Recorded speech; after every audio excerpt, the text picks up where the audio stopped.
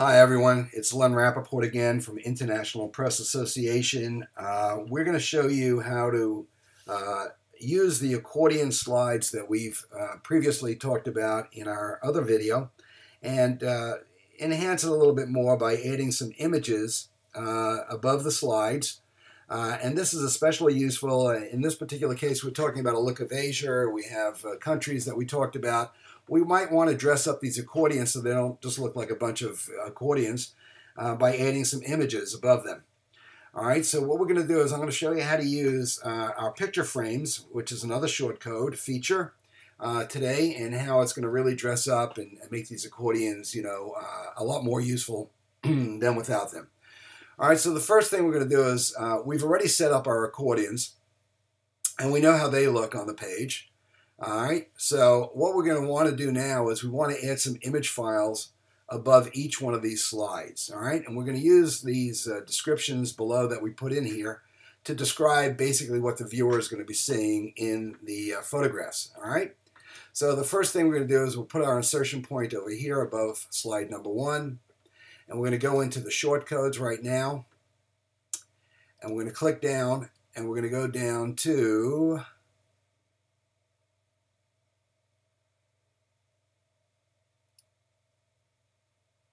individual image frames. All right. Now, since we're a blog, and a blog is a little bit narrower than a full page, we're not going to use the full width banner. We don't want to use portrait. That's for verticals.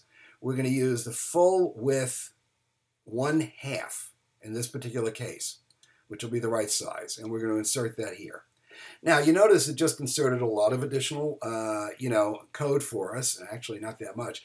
It says frame style equals modern image path link whatever. But how do we get the link to the image? Well, we're going to use our add media button here. Now, if I wanted to add an additional image now, I could add it now, but in this particular case, and we know how to upload image files to our media library, but I'm gonna take this one already that we clicked on here of Malaysia. It's the one that we also used as our full shot. And you'll notice that back here where it says attachment display settings on the right hand side, it has the URL of that image. All right, so we're going to highlight it and copy it. There's another way of doing it, and that is to open the image and try to grab it that way. But in this particular case, it's easier to just go in here, highlight it, and copy it, and then we're going to close this because all we needed was a link to the particular image. Now, you may have an image somewhere else, and on Flickr or somewhere else, and you can link to that image if you want and pull it from there. But it's always best to pull it from within our own site. It's going to load a lot faster.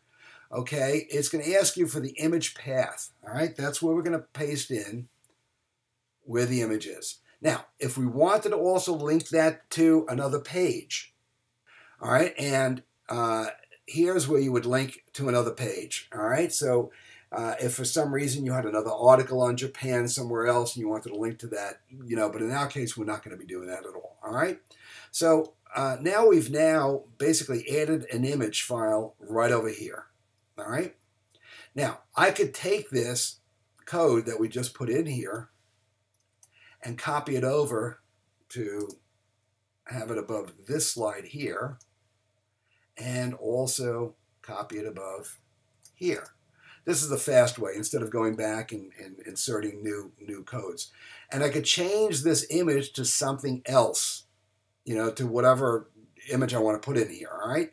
But we're going to leave it this way so I can show you what 3 images look like above, the copy. And let's see what we got here. This is in the wrong spot. Let's bring this back up over here. It goes right above accordion slide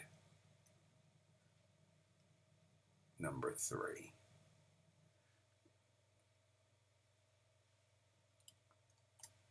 Okay, here we go. All right. So let's take a look at this and see what it looks like in a preview. And the nice thing about this is it's great if you're a photographer and you don't want to have a lot of images throughout an article with lots of copy and lots of text all over. This is a great way to do this. Okay. Now look, some of our countries, that's our subhead. Here's the image we just inserted. Wow. look, in a beautiful frame. Okay, very cool. And here's our drop-down menu. And now they can read about the particular image right over here. Isn't that great? Okay, in addition to that, what I added here was, want more information about this country, click here. I might be clicking over to Wikipedia, to more information about, China. Or I might have another article somewhere, or something else that I want to click to, depending upon what your content is. Now, here's your slide number 2 about Japan. We happen to use the same image in this case, but obviously you would have a different image. And here is my copy about this particular image, and Thailand is my third. And now look how cool this is. So if you have an article and you don't want to load it up with a lot of copy and a lot of small thumbnail images, on the left side and the right side, as we normally would do, and you want to really show some dramatic images, in a larger size, this is a great way to do it, and I urge you to give it a try and see how it works for you, all right? So this is a very short tutorial on just how to add a picture frame, how to add pictures, above your accordion slides, and maybe have some additional copy on the bottom of that, and maybe a click to where they can go and see more information.